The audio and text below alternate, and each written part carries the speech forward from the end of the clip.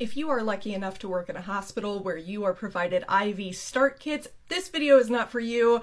We are also not at all jealous and totally wish that we worked at one of those hospitals. But if you work in a hospital where you need to collect all of your own supplies to start an IV, and you are a nursing student, a tech, a new grad, anybody who's starting IVs routinely, this video is for you.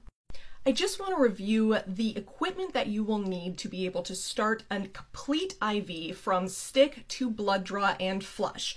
So first and foremost, of course, we have the alcohol pad or whatever type of disinfecting wipe or device that you and your hospital use. You need to have this to start your IV. Next up, you need the actual IV catheter. So you need to decide what gauge is appropriate for your patient. Most patients will be able to use a 22 or a 20 gauge, but depending on where you work and what your patient's needs are, they might need something bigger than this, like an 18. You will need what we typically call a J-loop, which is the part that actually attaches to the IV catheter hub, and this is what we saline lock.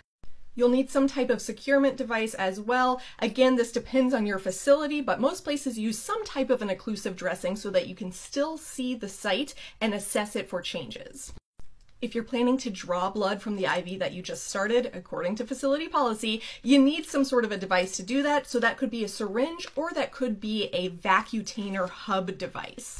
And last, but certainly not least, you need a saline flush so that when you are all done starting the IV, you can assess its patency and saline lock it with this flush.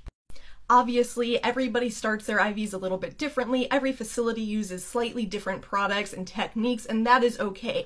But in general, this is what you're going to need to be able to completely start a new IV, assess for patency, draw blood, and secure it.